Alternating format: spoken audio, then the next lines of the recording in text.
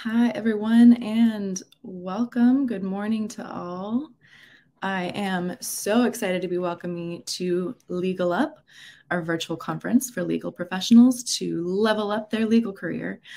My name is Lindsay Dean, and I am the Director of Marketing for InfoTrack. I am so pleased to be introducing our keynote speaker today, Michael Semanchik. Hi, Mike. Thanks so much for joining. Hi, Lindsay. Hi, everybody. Thank you all for coming. I'm super excited to be here and to share about the work of the California Innocence Project. Absolutely. And yeah, so this is the beginning session for Legal Up. You'll see lots of incredible sessions over today, none more than right now this morning. But just a couple of quick notes that all of our sessions for this whole conference will be recorded. You can watch them in the replay section sometime later today after they get a chance to be uploaded there. We have lots of opportunities to ask questions and engage with other attendees and with speakers. So we encourage you to chat and connect, share your info if you're looking to meet people and follow up after the conference and just get engaged. But with that, I would love to jump into our session with Mike. So again, Mike is the managing attorney for the California Innocence Project, has agreed to kick off our conference today. He's been working with the California Innocence Project since 2012, where he's been involved in freeing 10 innocent people from prison who have collectively served more than 150 years for crimes that they did not commit. So Mike, thank you so much for joining us again. The way we're going to do this is Mike has helped put together a really great and fascinating video to kind of talk about a little bit about the California Innocence Project, highlight one of the incredible stories from a person who was exonerated as part of their program. And at the end, we'll take a few minutes to chat a little bit more, talk a little bit more about the program and Mike's involvement. Right now, new developments in the case of an Oceanside man who was exonerated for a murder that happened in Riverside County. Framed for a murder he didn't commit. Tonight, after roughly 8,000 days locked away in a prison cell, an innocent Oceanside man is finally free.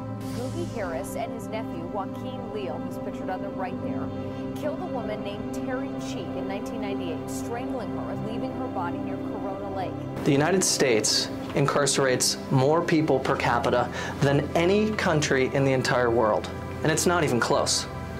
We have, at this moment, more than 1 million people in the United States locked up in prisons around the country. Conservative estimates suggest that 5% of those people are innocent. Some studies suggest it's as high as 10%. What that means is at this very moment, there's at least 50,000 people sitting in prison for crimes they did not commit. And it could be as high as 100,000. That's 2 football stadiums full of people sitting behind bars for crimes they did not commit. Think about that for a second. The California Innocence Project is a law school clinical program that seeks to free the wrongly convicted from California's prisons. Since our inception in 1999, we've freed 39 people who have collectively served more than 600 years in prison. In addition to freeing innocent people from prison, we train law students to be better lawyers, and we try to change the criminal legal system so that we avoid wrongful convictions going forward. My name is Michael Semanchik. I'm the managing attorney at the California Innocence Project.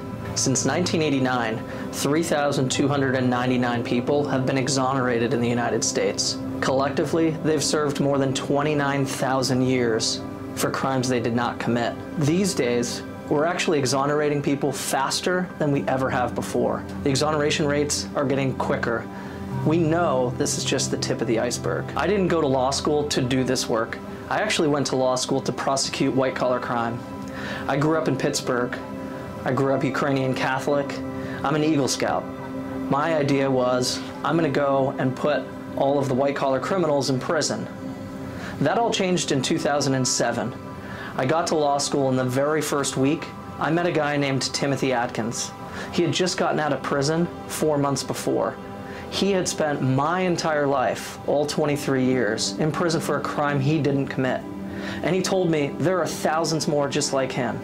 That was my recruitment day. That was the day that I decided I'm going to law school to help free other innocent people from prison. The California Innocence Project gets 1,500 requests for assistance every single year.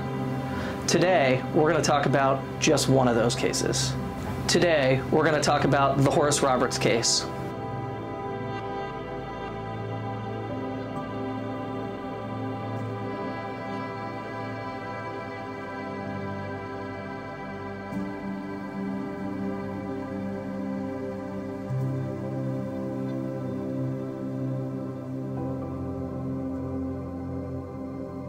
Horace Roberts was in the Marines. He was honorably discharged, and he took a job at Quest Diagnostics. There, he managed a team of people, and he was working a successful job, bringing in a lot of income, and raising his 3 kids with his wife, Deborah.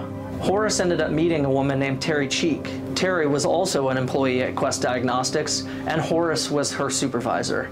The two of them kicked it off, and they actually started a relationship and were cheating on their spouses.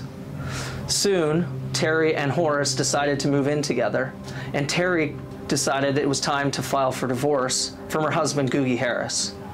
She filed for divorce in December of 1997. Over the next 4 months, this divorce was quite tumultuous. They fought over the house, custody of their children, they got in shouting matches, and there was broken glass, and there was some fighting. In April of 1998, Terry and Horace were living together in an apartment, but Terry decided that in order to stake a claim in the house through this divorce, the best thing for her to do was actually to reside in the house with her estranged husband. She began staying there during the day, because Horace and Terry worked a night shift, and then she would drive in Horace's truck, pick him up at the apartment, and they'd drive to their night shift work together. On April 14th, 1998, Terry did not show up to pick up Horace to go to work. Horace frantically started calling work. He asked coworkers for them to come out and pick him up, and he denied ever being in a relationship with Terry. Now, that denial was intentional because Horace was not allowed to be dating somebody that he was supervising at work. He would have been fired. But those lies set off an alarm bell for law enforcement. Quickly, the police were coming around asking Horace what was his deal with Terry. Why was Terry driving his truck? Where was his truck? For the next 3 days, Horace was out looking for Terry, but couldn't find her.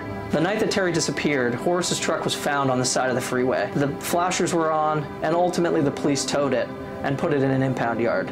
3 days later, about a mile away, Terry's body was discovered. Between the lies that Horace told about the relationship, the truck, and ultimately a watch that was found next to Terry's body, Horace became the prime suspect. Over the course of 5 hours, Horace sat and denied that he ever owned the watch or that he had anything to do with Terry's murder. Despite this, investigators continued to press him, and ultimately he said that maybe the watch was his, but he had nothing to do with the murder. The following year, that was enough information to get Horace convicted. He spent the next 20 years in prison. In 2004, Horace wrote to the California Innocence Project seeking assistance. He claimed he was innocent and he had nothing to do with it. We commenced an investigation and started looking into what happened around the time of Terry's murder. We quickly realized that the family court records, the divorce records, hadn't been pulled by the defense attorney or the prosecution. And we kind of wondered why. Well, the reason was because Terry's estranged husband, Googie Sr., had a solid alibi. He was on camera at a convenience store buying candy with a $100 bill. He then went home and was hanging out with the kids, and they testified to that. So although there was this dispute between Googie and Terry at the time, his solid alibi took him out of the scene, and ultimately Horace became the prime suspect, and that led to his conviction. So in 2007, we sought additional DNA testing on the watch found at the scene. We had some issues with some labs, but ultimately we got our results in 2011, and we compared the DNA to Googie Sr. At that time, we realized that it was close, but it wasn't quite him.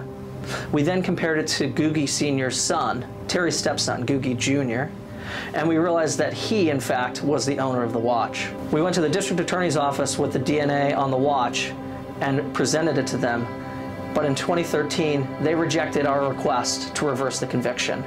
Similarly, in 2014, the court also rejected our request to release Horace because the DNA on the watch didn't belong to him. In 2016, we went back to the drawing board and we asked for additional DNA testing. Only this time, we sought to test everything. We tested her fingernails, we tested the jeans, we tested her socks, her shoes, and everything that we could that was at the crime scene, looking to see who the perpetrator was. About 10 months later, the results came back. It wasn't Horace. It hit in CODIS, which is the national database, to a person named Joaquin Leal, who was the nephew of Googie Sr. Finally, we had the information we needed. That was a person that nobody had ever heard of. He wasn't in the defense file, he wasn't in the prosecution's file. I threw his name into Facebook and quickly saw that he was related to Googie Sr. We had our guy. We presented this information to the district attorney's office once again in May of 2018. They started an investigation, and a few months later, they agreed. They had lost all confidence in the conviction. And it was in October of 2018 that Horace was finally freed from prison. Just a few days later, the police went out and arrested Googie Harris Sr. and Joaquin Leal. And several months after that, they arrested Googie Harris Jr. Just last year, Googie Harris Jr. admitted to his participation in the crime in order to take a lighter sentence. Googie Harris Sr. and Joaquin Leal are now sitting in jail awaiting trial where they're going to face the death penalty. So Horace spent from 1998, when he was arrested, until October 3rd, 2018, behind bars for a murder that he didn't do. As I said at the beginning, Horace had 3 kids. He had a set of twins that were 7 when he went to prison, and he didn't see them the entire time he was in. It wasn't until they were 27 years old that he was finally reunited. And that's because Horace ended up taking all of his retirement income and he gave it to Deborah. And he said, go live your life on the East Coast where our families reside so that you can help to raise these kids and make sure that they have a bright future. They weren't able to come back and visit Horace. They weren't able to come and see him for the holidays. They weren't able to come and visit with him and spend any time with him. From the time that Horace went in, cell phones weren't really a thing. Computers were hardly a thing, and the internet was still very much in its infancy. Horace got out and had an entirely new world to try to comprehend and understand, just as all of the exonerated people do when they get out of prison after decades behind bars. As I said at the outset, I was recruited to do this work in 2007. Today is your recruitment day. What are you going to do to help us fix this problem? Maybe you can donate some resources to an innocence organization in your area. Maybe you can donate your time, volunteer, help review cases. Maybe you're a paralegal and you have the opportunity to go and help put together the legal documents to help free an individual. Maybe you're an investigator who can go and track down witnesses and look for evidence that might need to get DNA tested. Or maybe you work at a legal tech company and you can offer your services, like InfoTrack does, to help free more innocent people from prison. This is a massive problem and we need all hands on deck. If nothing else, learn about the causes of wrongful conviction and tell your friends, because we are the foundation of the criminal legal system.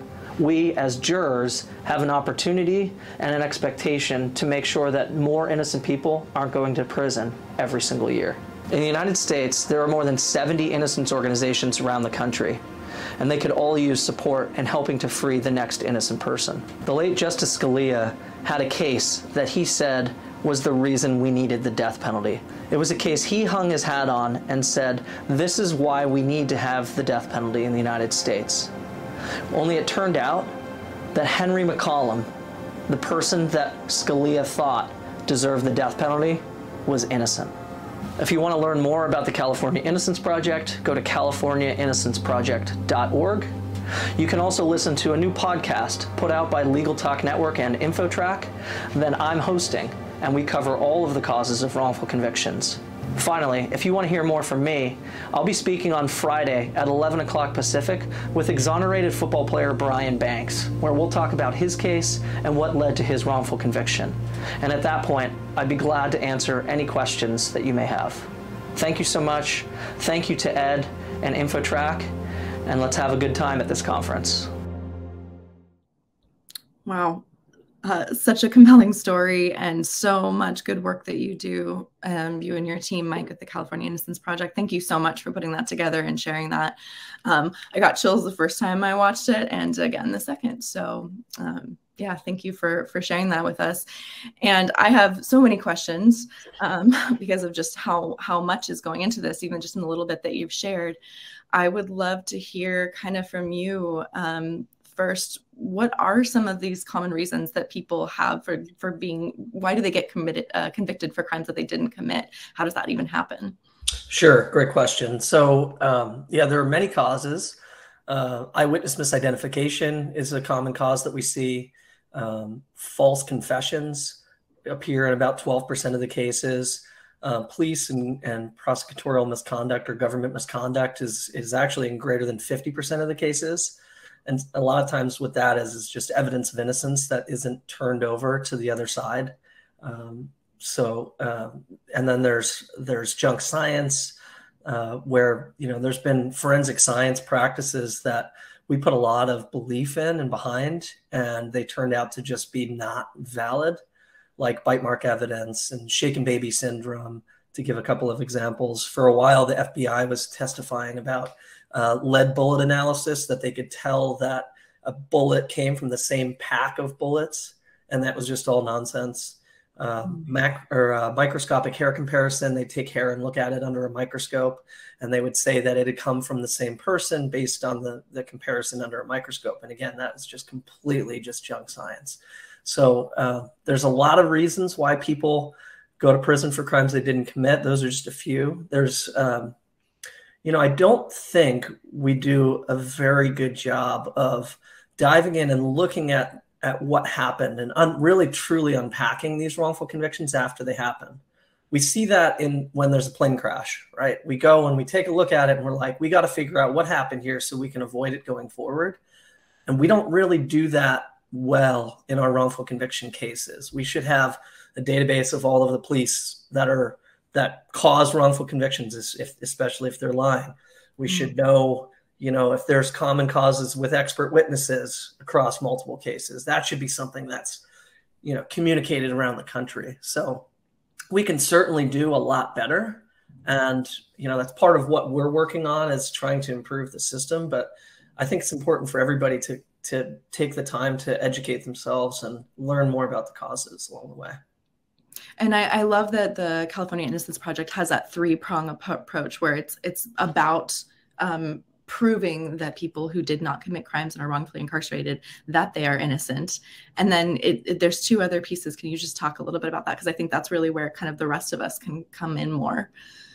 Yeah. So our three-part mission is freeing wrongfully convicted from prison, educating law students along the way to be better lawyers, and then trying to improve the criminal legal system to prevent them going forward and make it easier for us to get innocent people out of prison. An interesting thing is California, for those of you that are in California, had the hardest standard to reverse a wrongful conviction based on new evidence until 2016. Like, we had it the hardest. We made it almost impossible to reverse wrongful convictions. And there are other states that have problems too. Like Pennsylvania has like a deadline where you have to do your filing within a certain, I think it's 1 year. And if you know, most of the time when we're doing these cases, it takes us a decade to find this new evidence of innocence. So if you're time barred from presenting your case, innocent people are going to languish in prison forever. So there's certainly a lot of additional reform we can do. And then, you know, I think one of the best things about having a clinical program is that we can make sure that the lawyers that we're putting out into the field know about these things. So some of our best students have been prosecutors that have landed in some prosecutors' offices that know about wrongful convictions and then can watch out and know the causes and be aware that, you know, if there is such a case coming in front of them, they'll do something about it. Right, because how much better to not put the person in prison incorrectly in the first place than have to go and reverse it later. Yeah. So you mentioned that some of these cases takes years and years. I think you'd said more than 10 years in many cases, in most cases. Is that? The last I checked, the average time that an exonerated person had sat in prison before their case was reversed was 16.5 years. And a lot of that is because it takes us the time to find the evidence of innocence, whether it's like we have to track down the biological material, or we can't get access to police reports, or we're tracking down witnesses that you know have gone you know missing or have moved around. So there's a variety of factors, But I think a lot of that can be sped up if innocence organizations have more resources. We can certainly move quicker if we have more people on the ground doing this work. Right, because you only have so many people to do all that legwork, and if you're spreading it out across multiple individuals as you're waiting for a follow-up, I can imagine that would be incredibly time-consuming. How do you and your team and the law students you work with kind of stay committed? It's got to be really demoralizing after time bring this evidence before the state and ask for it to be revisited, only to be told no again and again. How is your approach to keep coming back again and not just give up? It's incredible.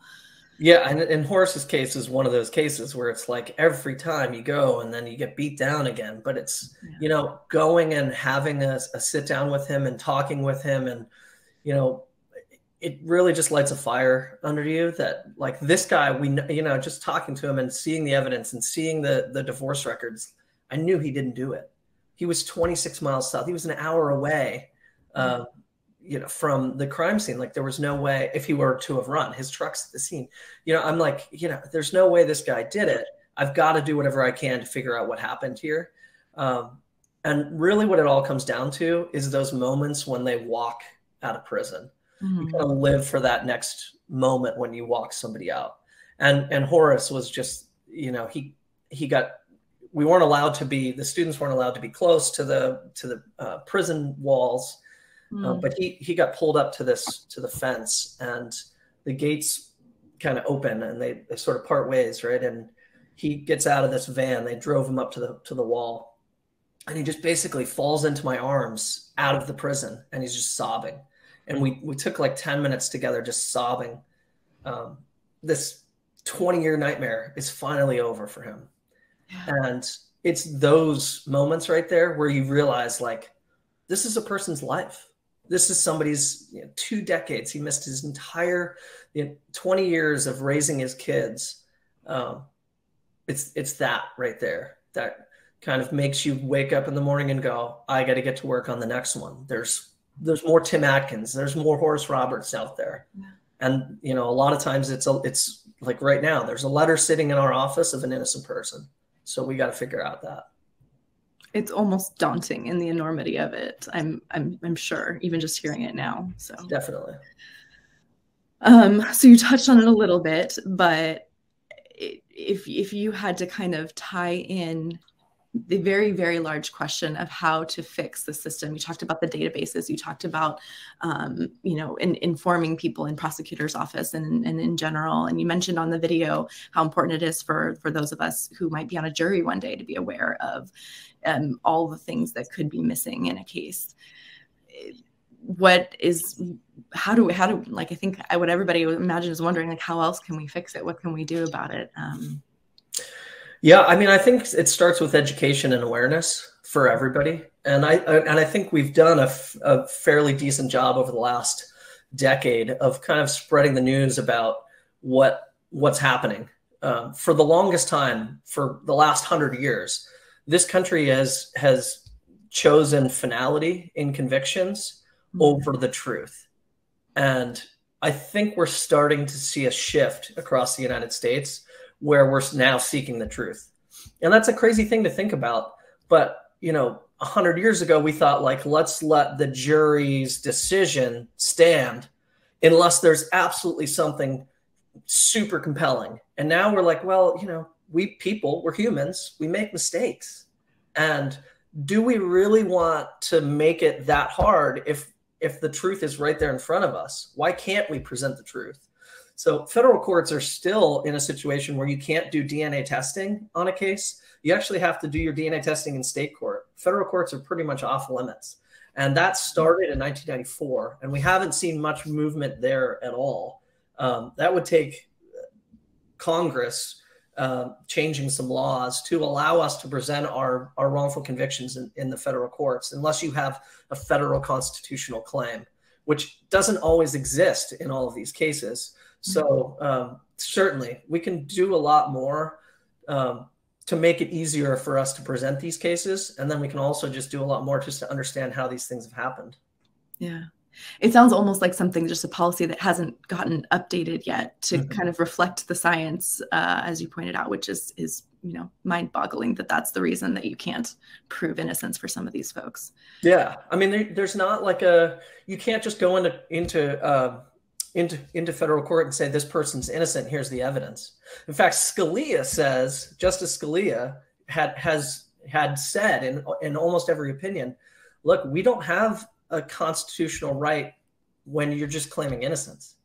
He would choose to uphold a conviction if there's no federal constitutional right violated, despite evidence of innocence, which is that's a wild thing. Yeah, there's not many places I keep thinking about what you said about, and there's a plane crash. It's not like whichever side argues the best about what could have happened. It's what actually did happen. And in the criminal justice system, it's which side is more compelling, not which side is actually proving the truth. So that's quite the different scenario from in most other places that we encounter. Right. Well, I think, how can those of us watching, again, you mentioned in your video, but I would just love for you to give us another kind of glimpse into what resources, what actions we can take, and what the Innocence Project needs, what the California Innocence Project, you mentioned there's organizations all across the country. What resources do you need? What can people who are attending here or watching this recording take action on? Yeah, I mean, you bring up a great point. So there are more than 70 innocence organizations in the United States, and we're all organized under what's called the Innocence Network. So if you go to innocencenetwork.org, you can find your local innocence organization, and we're all independent of one another. So if there's an innocence organization in your area, I highly suggest that you get in touch and offer whatever you can to them, whether it's resources like donations, or you can buy gear from them. We sell a lot of gear on our website. You can offer, if you're a lawyer, I know there's, pro bono opportunities at most of the innocence organizations. If you're an investigator, we're always looking for investigators to volunteer to go and help us find witnesses or to track down physical evidence that we might do DNA testing in. If you're a paralegal, gosh, I would love to not have to format my briefs. If somebody could offer to help me do that, that would be fantastic. I think every innocence organization kind of has a different model for how they incorporate volunteers into their work. But I highly suggest you look up your local one and find out where you can fit in.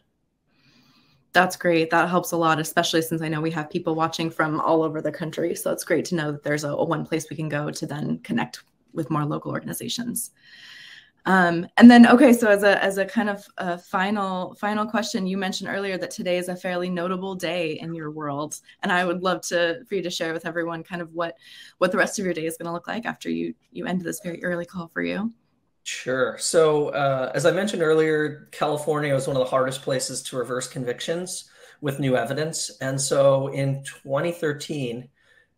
Knowing that the bar was so high that we would never get back into court on many of these cases, we picked out 12 cases where we had strong evidence of innocence, but yet the system had failed.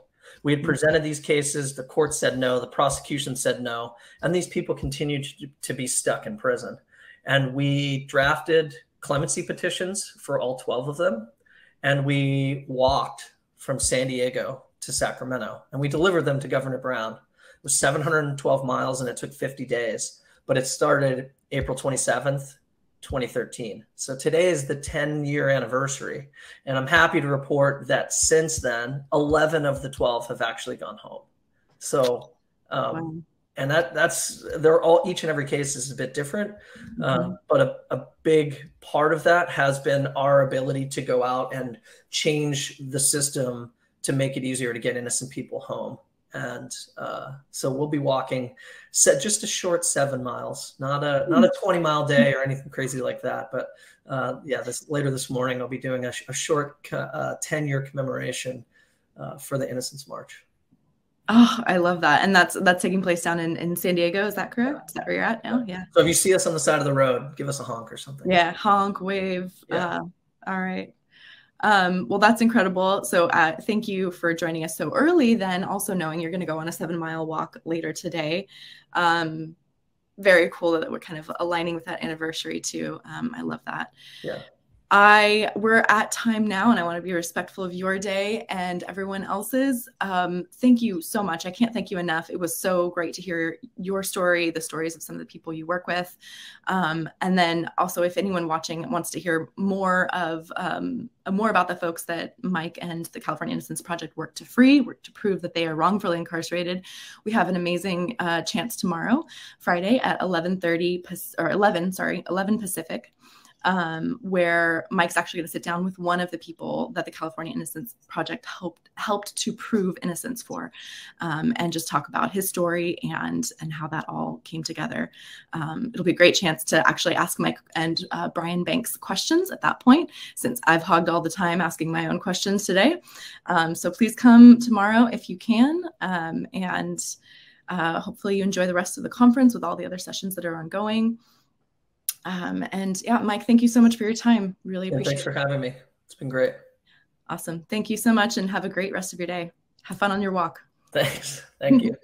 Bye. Bye.